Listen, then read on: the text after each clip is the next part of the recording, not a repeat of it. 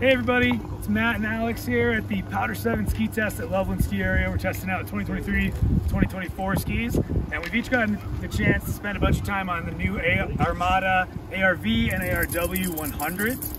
So ARV, ARW, same construction, different graphics. Armada updated them this year with a new shape, caruba wood in the core. So these skis are pretty light, they're playful like you're kind of used to with ARVs, but they've got a different feel this year, yeah, Alex? Yeah, they actually softened them up a little bit thanks to that caruba core. Makes it easier to flex into, butter, press, and also gives it a bit more pop and liveliness. One thing they did though is add this new wedge wall technology.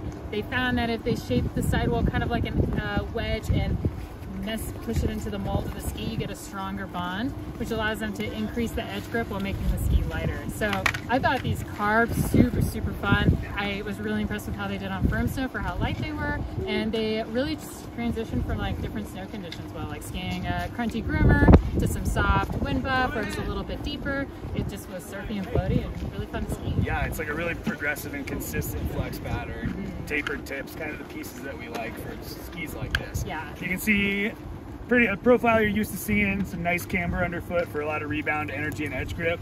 And then free ride rocker tips and tails, not too deep. So again, you get a lot of edge grip, but still driftiness and releasability and powder surf when you need it. So they were really quick in the bumps too. Yeah. So yeah, even the 100, you can rip around on the day you haven't had snow in a while. Yeah. So you can find these skis as usual, powder7.com and at our world headquarters in Golden, starting in the fall.